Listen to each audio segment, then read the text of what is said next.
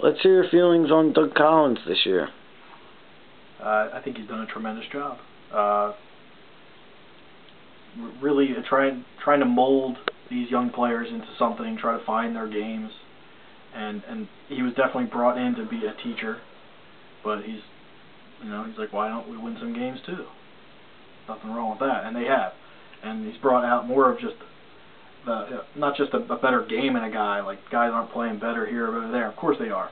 I mean, they're better defensively. They don't turn the ball over, but also they have you can tell that they enjoy playing the game. Those guys try to win every night because they are enjoying playing basketball. You just didn't feel that way last year with Eddie Jordan. It all kind of rubbed everybody the wrong way. Nobody liked it, and I'm pretty sure everybody knew, Eddie Jordan was the wrong choice. Eddie Jordan probably knew he was the wrong choice.